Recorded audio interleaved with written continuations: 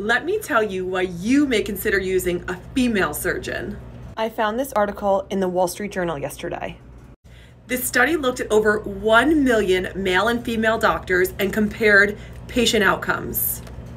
They found that female surgeons had patients with less post-operative events like repeat surgery requirements, infections, heart attacks, strokes, all of the above.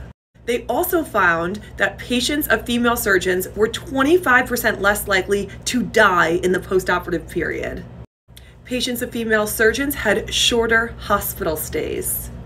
What they also found is that female surgeons tend to spend more time in the operating room.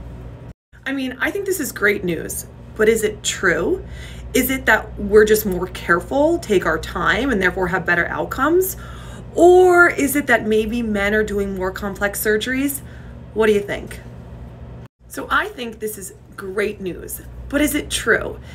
Are we spending more time operating on our patients, taking our time, and therefore have better outcomes? Or do men tend to perform more risky surgery on less healthy patients and are more complex? What do you think?